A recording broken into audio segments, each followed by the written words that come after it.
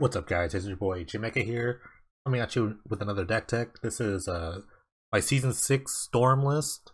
In season 5, we kind of missed out on Tendrils of Agony. It's really sad. I still tried to Storm. If you kind of think about it, the Storm Intelligence deck was basically a Storm deck. If you kind of think about it. Excuse me. Excuse me, sorry. So, but the thing when we were going through the rotation party, the two key cards we're missing from making Storm a really great deck, which is Frantic Search and Treasure Cruise, which are really big staples throughout most of Penny Truffle's history. Except last season, Frantic Search was actually not legal, so it's also not legal this season. Treasure Cruise is actually not legal this season either. So, the thing is that we still got Tendrils back, and we also got another awesome card, Jace's Sanctum, back, and Locket was still back around. And you've got like most of like things that are going on, and it's kind of doable. Not really. One of my first league decks, I did have Storm deck, went 4-1, and then people started copying the list, and they started going like 1-4, and just like doing awful. So just kind of here with my updated list and just try to show you guys maybe how to do it, maybe not. I don't know. I've been telling people how this deck is not actually viable, but it is fun because for me, when I play this deck, it's just like a big puzzle, and you're just kind of like figuring out new pieces as you go along. When you start going off, it's just a weird, there's no like direct path like in traditional Storm decks where it's like, alright, cantrip, ritual, there we go. Because most of the times your like spells are, you don't have a lot of rituals. There's only 4 Cabal rituals, no Dark Ritual anymore, so that's it. So let's just go through the deck real quick. 4 tap lands is a lot, 19 lands is a lot too, but I'm playing white because I have a Cyber card in white, which you can see over there. 9 islands, 2 swamps, 4 Waterville caverns. You always want untapped lands, and you want dual lands. So these are just the best bet. You know, eventually you'll burn us on turn 2 anyway, so it's not a big deal. I've never had really problems with it. Fighting black mana is kind of hard sometimes, but I think like 10 is enough sources. Locket of Yesterdays makes all your spells cast less the more you cast them. So it's really good with like Take Inventory. It's a good like 1-drop to start, and the best trick to have it is like you have 1 in play and 1 in your graveyard. You have the 2 Lockets that you cast for free, so that's really important. Repeal, sort of the kind of just like what's the word I want to use? Interactive spell. It's kind of good. You can just repeal your own Lockets and just like kind of like just kind of like deal with some threats that are randomly there. We actually had a shortage of 2-drop spells. Sometimes I'd play like Peer Through Depths or like Strategic Planning, things like that, but we're actually at a shortage, so we kind of need some like sort of reactionary spells. Speaking of 2-drop spells, we have Anticipate, Nagging Thoughts, Take Inventory. They all do different things. Take Inventory is basically the most broken card in this deck in terms of drawing.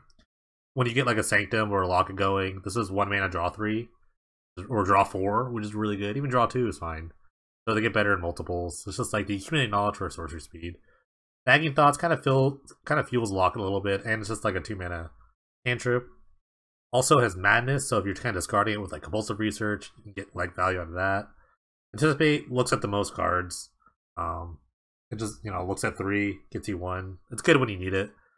Finally, a Cabal Ritual. It's like, you know, if you saw my Season 2 Storm list, Season 2 Storm list, I've actually done without this card. But again, I had Frantic Search.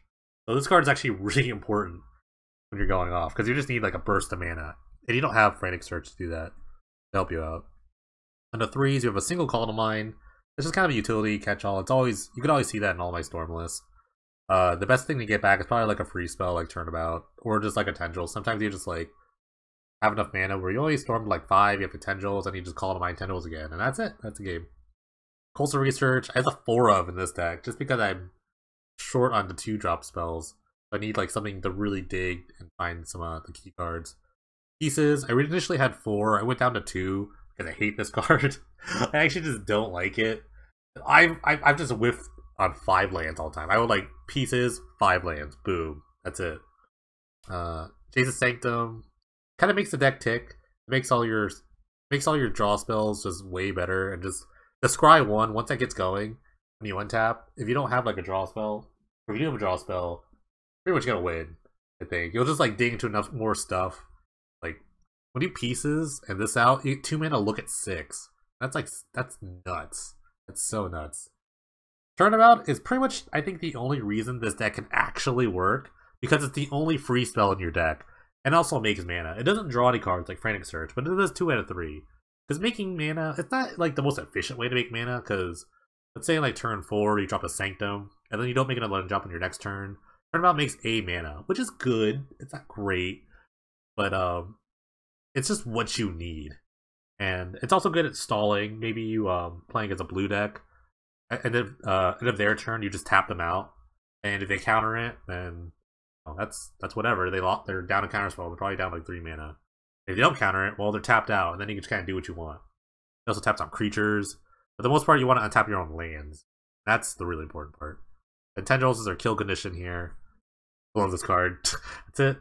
Sideboard, Silence, also for counterspell decks. Also good against Hypergenesis. When they start to go off, if they cast a Cascade spell, the Cascade trigger goes to stack, you just silence them. And then they're forced to just not cast Hypergenesis. Also, you can just, like, when you're trying to go off in your turn, you just silence them first. Maybe you don't have the turnabout yet, you just silence them. You can counter it or not. If you counter it, you're adding Storm, and you might not have more mana for another counterspell. But it's just good enough that it's good enough for the white splash that it's got a unique enough effect.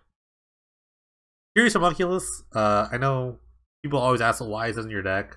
Well, you need outs to Memoricide. Sure, you can counter Memoricide, but that's kind of a hard task sometimes. You always want to be using mana in certain ways. Homunculus is kind of my hedge towards like Memoricide decks, and like just decks in general that can't kill it. For example, green decks is really good against green decks.